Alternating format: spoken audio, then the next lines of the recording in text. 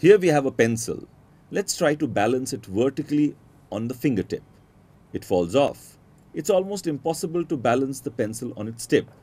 Here is a divider. Will it help us balance the pencil? Let's pierce the divider into the wood of the pencil near its pointed end.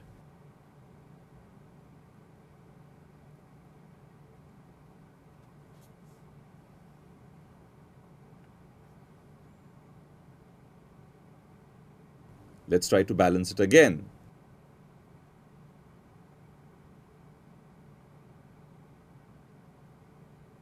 The pencil and the divider both balance beautifully on our fingertip. Can you guess the secret? The secret lies in the center of gravity. The divider acts as a counterweight, bringing the center of gravity from the pencil to the divider. The pencil now becomes a kind of hook that's hung on the finger and thus makes the balancing act very easy.